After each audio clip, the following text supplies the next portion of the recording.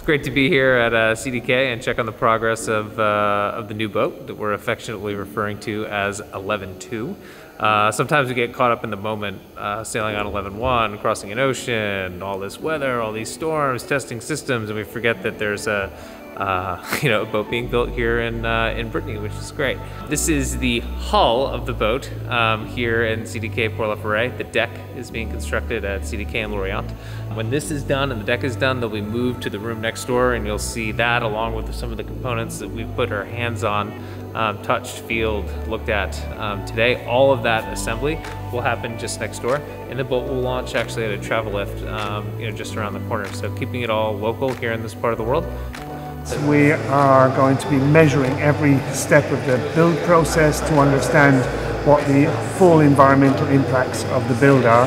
And so we have an intern student from the local university who is working with CDK on recovering that LCA data so that we can get it into the tool and understand what those impacts are. Here we've actually got the materials that are going back to the manufacturers.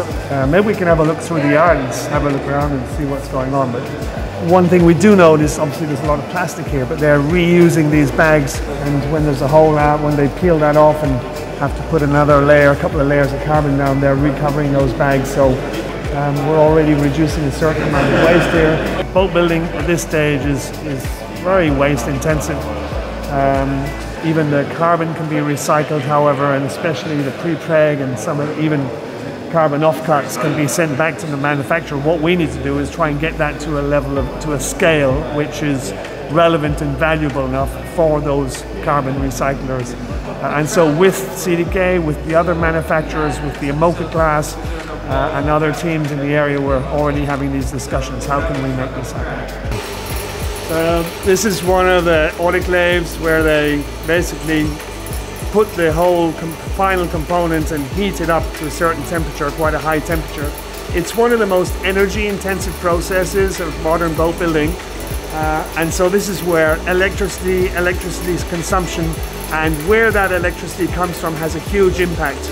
CDK is on a renewable energy tariff, which significantly reduces the overall impact of the company in the process. These are the smaller components that each one needs to be laid up, designed and laid up. And this specific one is the aft escape hatch. And so we, as a campaign, we've done 2 of these. One is the business as usual, this carbon piece, which was a component which was built here at CDK, and we've ordered another one from another company made out of flax. Flax is a material which doesn't have the same properties as carbon, but in some ways it can be comparable for certain components. So what we want to do is compare weight, cost, the environmental impacts to understand where are the trade-offs, and as we look at these components, where can we consider these alternative materials?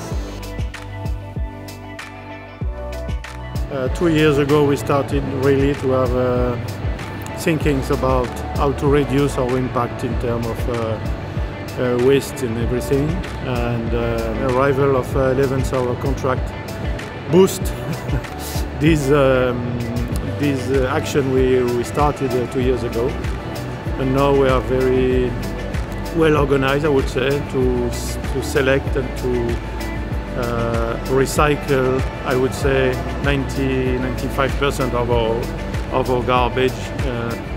5 years ago we used to put everything in a hole, which is not the best way to do. One point I discovered, and honestly I didn't know it would be like that, is that the more sustainable we are, and the less money we spend, which is a big surprise. We started, for example, a new